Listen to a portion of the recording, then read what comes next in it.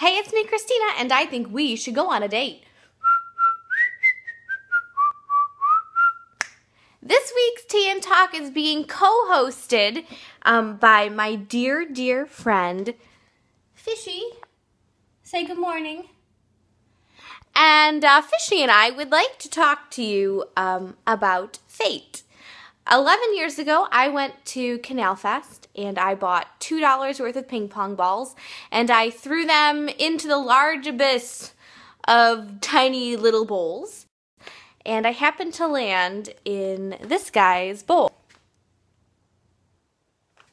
Now, we've been together for 11 years. We've been through 4 homes together. Lots of good times and lots of bad times. And I guess it just goes to show you that you never know where your ball is going to end up. But I'm pretty glad that 11 years ago, my ball ended up in this guy's bowl. So here's to fate and making new friends, and I'll see you guys next week.